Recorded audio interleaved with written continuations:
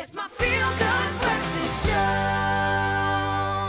Welcome back. You're just in time for something that could potentially be momentous. Excuse me. Now, it's always amazing to hear of South Africans being a part of scientific breakthroughs, especially ones as important as this.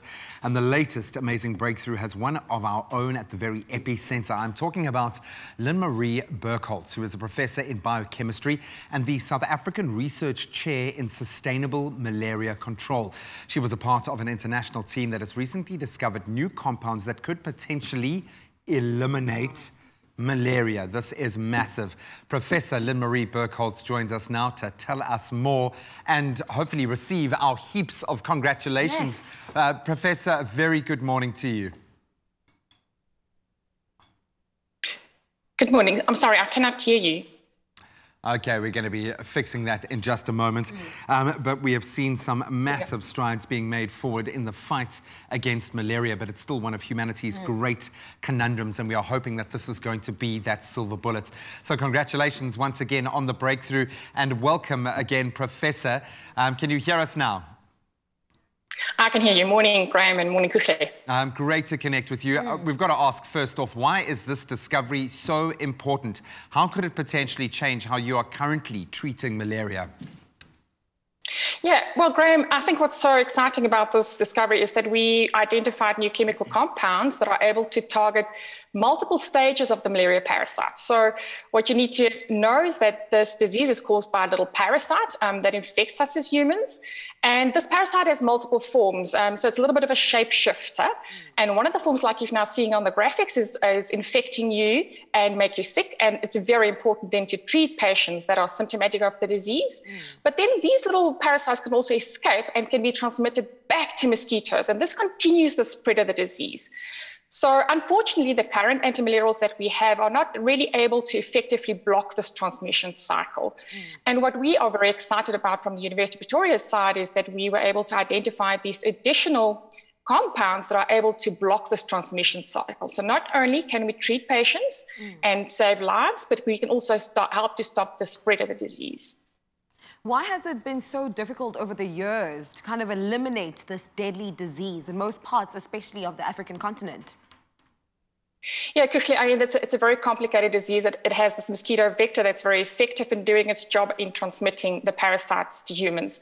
But both the mosquito vector, unfortunately, is becoming resistant to our control tools, but also the malaria parasite. It's resistant to most of the antimalarials that's currently on the market. So we have to continuously find new compounds that can potentially be developed in future as new antimalarials. And that's a complicated process to do. It sounds like a massive step forward in breaking that cycle of reinfection in itself.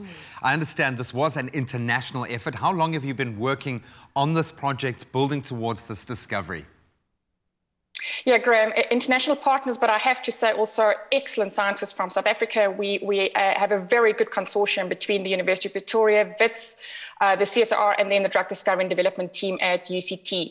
And UCT particularly have been working on antimalarial drug discovery for about 10, 11 years now, and we got involved about 5 years ago to develop new technologies to look for these compounds that are able to block transmission as well. So it took us about 3 years to develop the technology in South Africa, and this particular project that led to this paper took about 2 years to complete.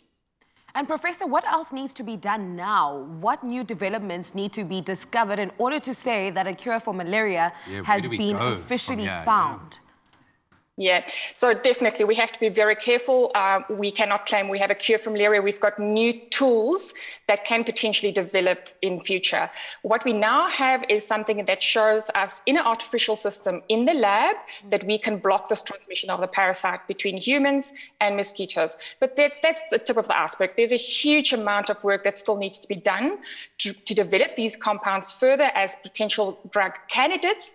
And then only we have to prove that it's effective and safe for use in humans. So a lot of work, a number of years of work that still needs to be done. So you're going to be kept very busy, is what you're saying. So we wish you all the best of luck in your endeavours. We love the fact that this is such a collaborative effort here in South Africa, that all of our top researchers and our departments within our universities are all being lauded for their roles. And we have to congratulate you, Professor Lynn Marie Burkholz, for what sounds like a massive step in the right direction, at least. And I think in this time of the pandemic, it's often easy to forget that malaria is still the #1 killer, certainly on the African continent. So we applaud your efforts and we wish you all the best for your future endeavours. Thank you very much. Chatting to Professor Lynn Marie Burkholz from the South African Research, or in fact she is the chair in Sustainable Malaria Control. I know she is the first to say that this isn't that silver bullet, but this certainly feels like a massive stride forward. So congratulations to all involved.